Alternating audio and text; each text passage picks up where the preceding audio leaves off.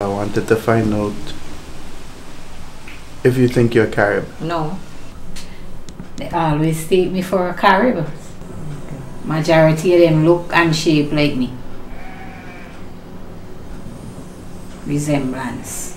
African enslaved individuals toiled for over 130 years before slavers began importing into the island that was known by the indigenous people as Hairouna, land of the blessed. Today, the island is a popular tourist destination where the wealthy of Europe flock to relax and enjoy the Caribbean sun. Amidst this idyllic place, some are haunted by inner storms. Carib, you stupid, you're soft-headed, you live behind God's back. And you had to adapt to the white man's way of life. You had to adjust to his culture.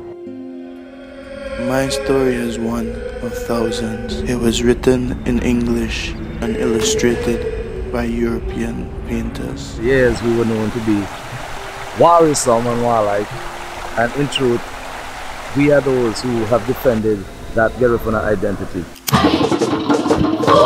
So the Garifuna in Central America, mainly in Belize, Guatemala, Nicaragua, and Honduras, they see St. Vincent as the ancestral homeland because their ancestors came from St. Vincent, those who were banished in 1797.